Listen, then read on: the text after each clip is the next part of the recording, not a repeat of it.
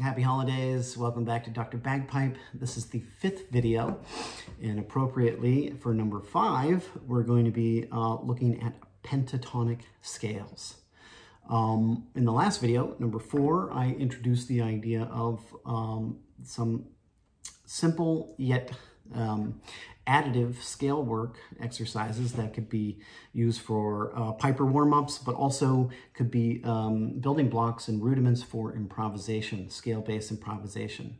Also, most tunes and many melodies are primarily based on stepwise motion, moving through from one note of the scale to the adjacent note, either above or below. So scale work is really, really important to develop. Now, in Highland piping, most of the music you will find is classifiable into, or moves between what are called pentatonic modes. Pentatonic meaning 5 tones. One thing to discuss about pentatonic modes is that though there are 5 notes, there is one of those 5 notes is kind of considered the center or a tonic. Even though it says pentatonic, the concept of a tonic is like the final note or the first and last note of a piece. What is the center or the key?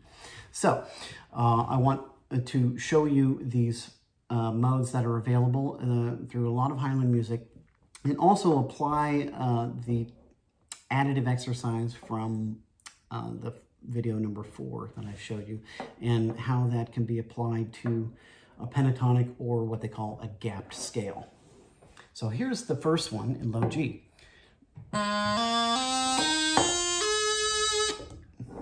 High G is the octave, and it continues on the high A. But essentially, the 5 set notes are, and then repetitions at the octave.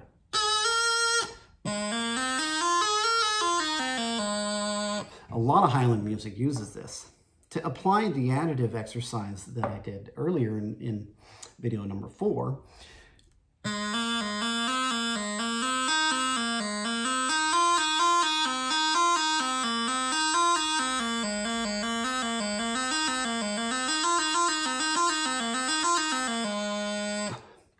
nice to get familiar with all of those intricacies and contours and small rhythmic divisions. The next mode that is very common in piping is sort of centered on low A, and is like the one before it, 3 adjacent notes and then a gap and then another adjacent note. And then the octave high A. To apply the number 4 video scale, additive scale,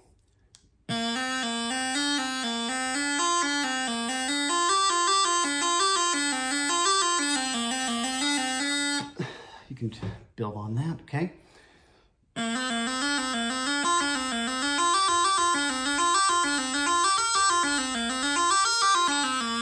You can see how this pattern work can lead to structured improvisation if you chain them together. Okay, the next mode that's very common in Highland piping is a pentatonic mode built on D. It involves 3 adjacent notes, a skip note, and then another adjacent note. But because the bagpipe scale is fairly condensed, it involves scooping back to the octave below to get that 5th note of the scale, or including the high A or low A as an equivalent. Now this one, the additive scale, does not work as well because there is the octave skip, but you could apply it in one of the other voicings or transpositions.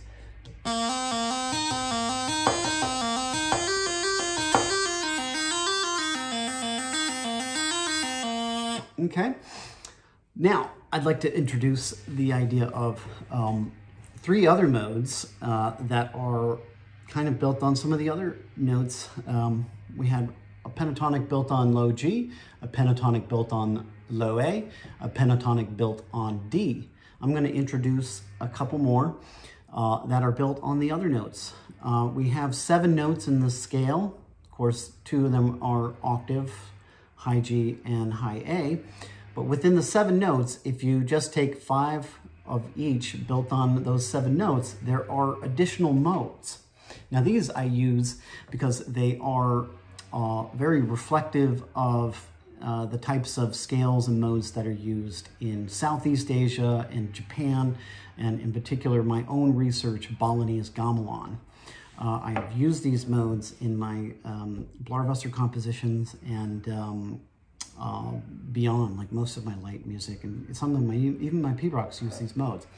One is called tembung, but you can think of it as a pentatonic mode in a minor, kind of a minor triad built on B.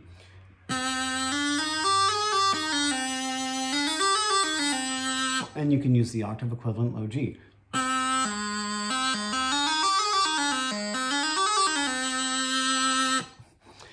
Right above that is a mode built on C.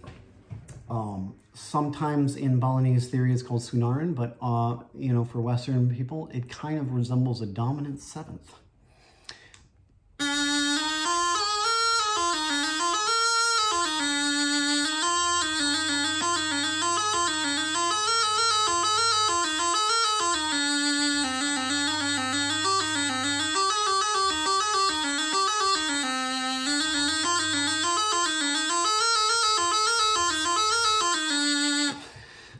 Additive exercise applied to each of those modes. Kind of fun sounding, right? Definitely not the same type of interval combinations that are prevalent in Highland music, mainly because there are, in these scales, there are half steps. The other ones only involve, you know, full steps or larger, whole steps, as they say. So in that way, they are, the term is called anhemitonic. They don't have any half steps. But these other modes are full of half steps and have a lot of leaning forward, you know, in terms of these small intervals.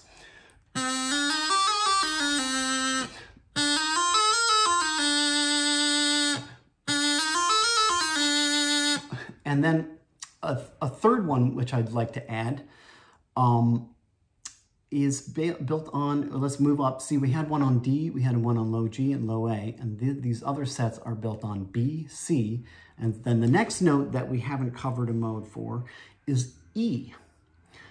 This is sometimes called borrow in Balinese theory, but also is, you know, practically used as other names. Because there's no high B and no high C, we complete the scale by going to the bottom hand. And I can add, you know, in that exercise that we have in number 4.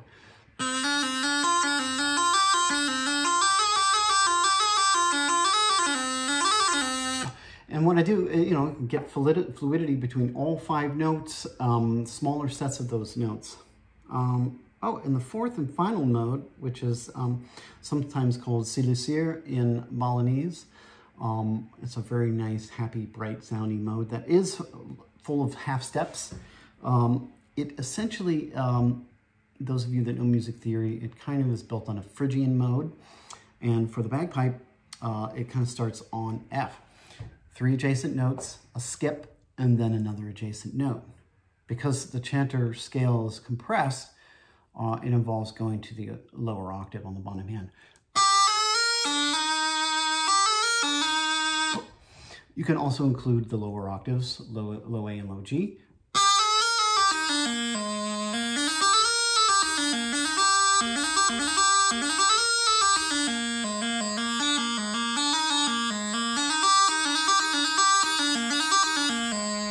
Now, there's a little bit of a syncopated use of that additive exercise within the lower voicing of the silicir scale.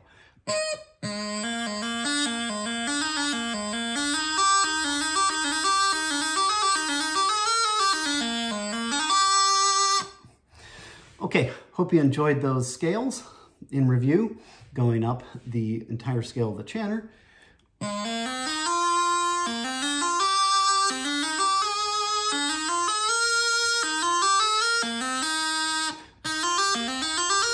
And then the E one. and then the F one. Okay, enjoy. Hope you can make some music out of that. Stay tuned for the next one. DrBagpipe.com is coming. And also check out the YouTube channel, subscribe, and also follow on @Dr. Bagpipe on Facebook. Okay, happy music.